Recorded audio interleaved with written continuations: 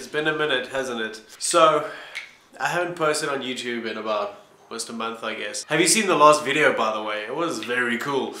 It went up to about 240 after I posted it, 240 views. And then all of a sudden, it just skyrocketed to a whole 305. Now, I'll drink to that. But with regards to posting on YouTube regularly, like I used to in the past, I'm actually going to take a bit of a step back because my work has become a lot more intricate at work.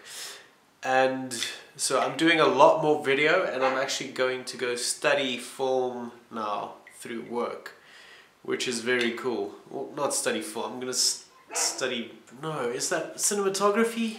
I don't want to say videography, even though that sounds more correct. Okay, at the end of the day, I want to be able to do this, not this, but do the behind the camera stuff, and not in front of the camera, because as you can see, I'm pretty fucking bad at it. But that's why they invented whiskey, so to make idiot South Africans sound better on camera, I guess.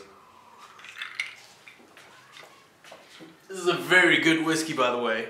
3 ships. 5 year. It's like lightly peated. Very good stuff. Anyway, that's a fat fucking pug that cost me a shitload of money the other day. She was dying and I had to pay a vet a lot of money to save her.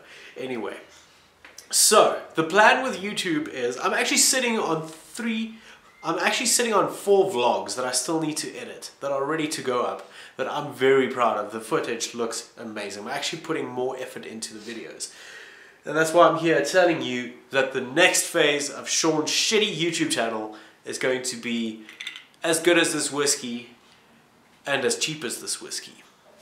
So, here's to me carry on doing stupid stuff on camera.